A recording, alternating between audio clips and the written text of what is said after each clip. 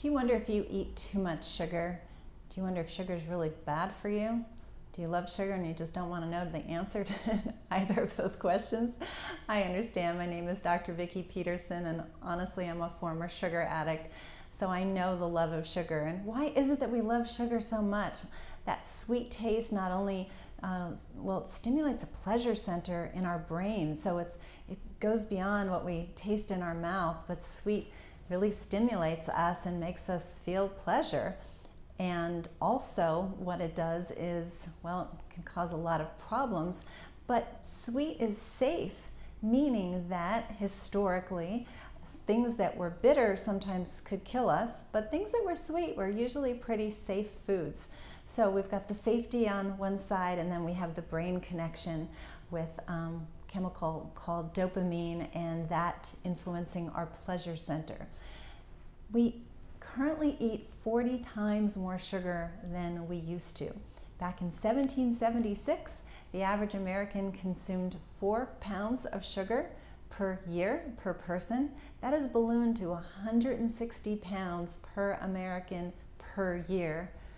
Unbelievable. The World Health Organization states that 14 million deaths per year for Americans occur as a direct result of what sugar is causing as regards degenerative diseases. So they are absolutely, I don't know if you've heard the recent guidelines, but they're asking us to decrease our added sugar amount. So that's really key. I'll come back to that, but they're asking us to decrease our added sugar in our diet down to 5% of our calories, or about 6 teaspoons. Honestly, here at Root Cause, we cut that in half and say about 3 teaspoons per day, which is 12 grams, so there's 4 grams per teaspoon. And the American Heart Association and the World Health Organization is recommending 25 grams per day, so that's about 6 teaspoons, but we cut it in half for optimal range. But certainly changes would be great, considering there's 12 grams, sorry, I have it written down. How many teaspoons of sugar in, 15 teaspoons of sugar in just a normal can of soda. 15 teaspoons. And the recommendation, the high recommendation is 6 teaspoons. So there was a comment I read that 1 can of soda per week still is too much for children, let alone adults. So we get too much of the added sugar, and I keep saying added with emphasis because I don't want you to be confused about naturally occurring sugars. So people say, well, but fruit has sugar. It's different, because when you're eating a whole piece of fruit, yeah, there's fructose in that fruit, but there's also antioxidants and vitamins and minerals and fiber, and so you just can't tease it out and say, oh, sugar is sugar and it's all the same. It's absolutely not. Now, with that said, I want you to eat your fruit, don't drink your fruit. So I'm not talking about a glass of orange juice or giving kids juice boxes. Drink the water, eat the fruit, but realize that fresh fruit is not an added sugar. That's a naturally occurring sugar. Fortunately, this year, 2018, a new labeling law was mandated such that our labels will very soon be reading the added sugars. So when you look at the ingredient label and the breakdown of the nutritional label, they're going to have a separate line for added sugars, which is great. So people won't, so if you're, because sometimes people would bring, I don't know, like a fruit bar, and it was just fruit and nuts, and they're like, oh, look at all this sugar. And if you looked at it, there was no added sugar in the ingredients. It was, there were dates or raisins or something like that. Not that you want to go overboard, but that's not added sugar, that's natural. Okay, I beat that one enough. A big one when you're looking at sugar is high fructose corn syrup. You've probably heard about this, but it's a really offensive type of sugar. Unfortunately, soda companies use it a lot because it's so cheap, very, very inexpensive.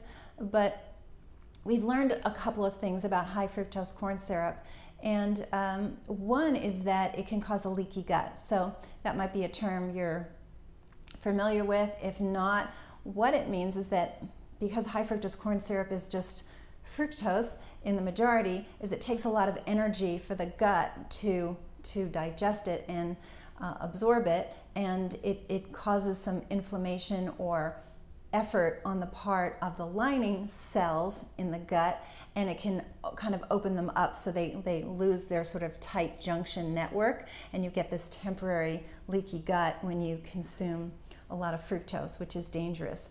The other thing that occurs is that it really affects your liver and causes a fatty liver.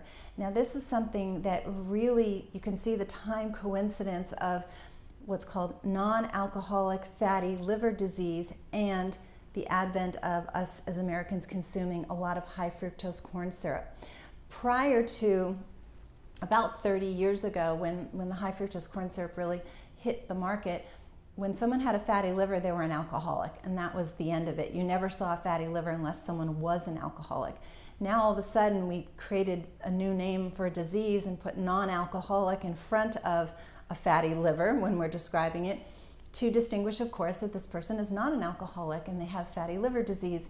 And so their liver is very sick, it's been infiltrated with a lot of fat, it's not working very well, and can lead to liver failure over time or cancer over time.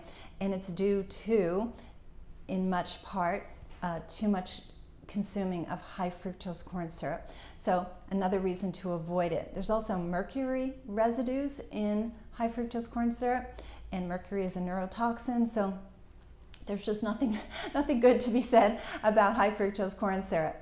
And getting back to sugar for a moment, leaving high fructose corn syrup for, just in the category of that, and just going back to sugar, added sugar again as a whole, there's a lot of diseases associated with excess added sugar. So it's hard on the heart, leading to obesity, diabetes, strong risks for cancer. So cancer cells love sugar.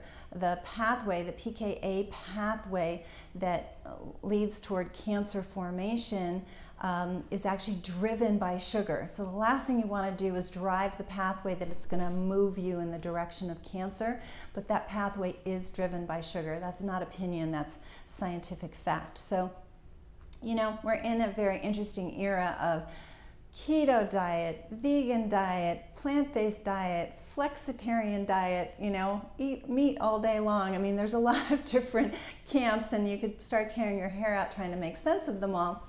But there's one thing we all agree on, and that is added sugar is a bad idea. So there's really no point of contention on that one. But then it's about really understanding how much is okay, what to do if you're kind of addicted and crave it. I just did a video, and so that one will be up on this site as well.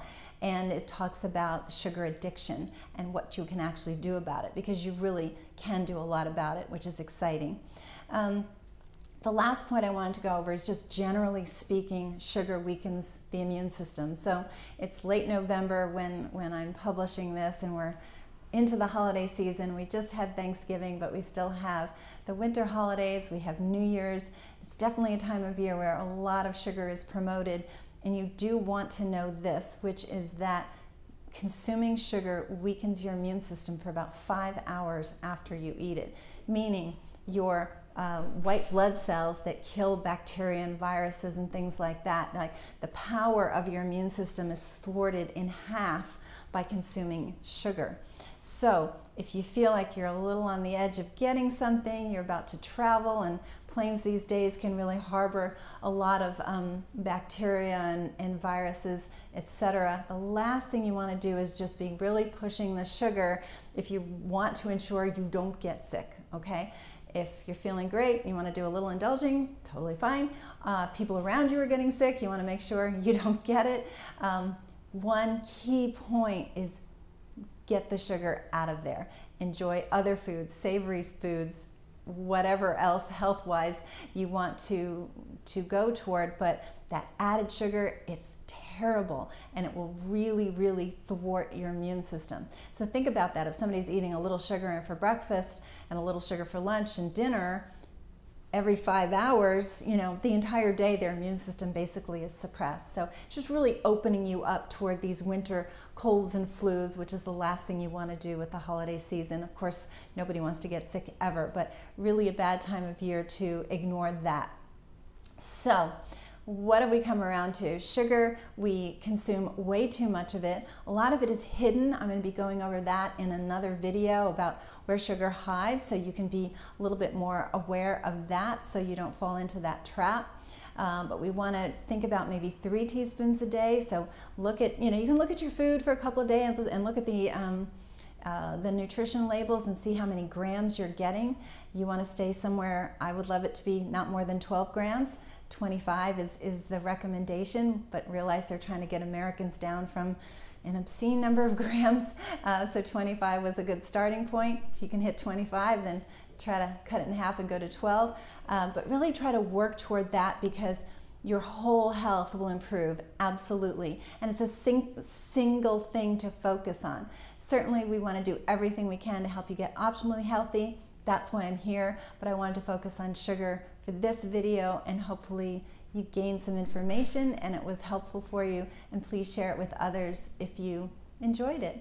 And if your health is not the way you want it to be and you're ready to start the new year feeling healthier, or just start the new month feeling healthier, please reach out. You can contact me via the website at rootcausemedical.com. You can give me a call. The number here is 408-733-0400, and we can set up a time for a consultation. But here at Root Cause, we're all about helping you regain your health, optimize your health long term. So no like flash in the pan, quick thing, feel better for a month, and then you're back the way you were. That's not what we're about. We're about long-term health strategies. They really do work. So I would love to help, and I look forward to seeing you soon.